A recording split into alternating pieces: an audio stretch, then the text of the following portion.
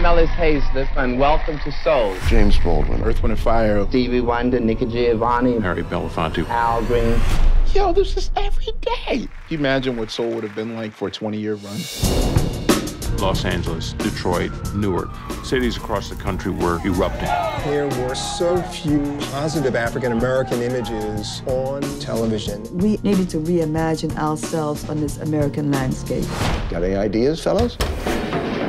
Live and in color from New York City, Soul. I'm Ellis Haizlip, producer of Soul, and we are happy to have you with us this evening.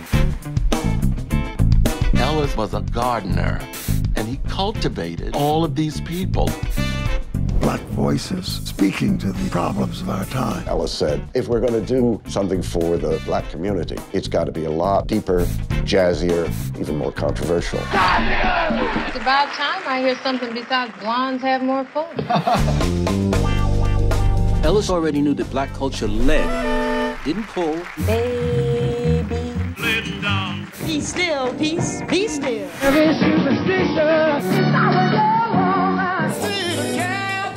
That was revolutionary.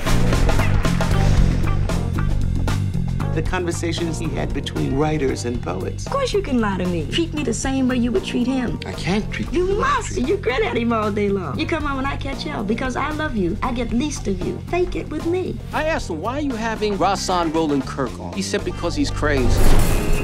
That program was so beyond its time that it was in time.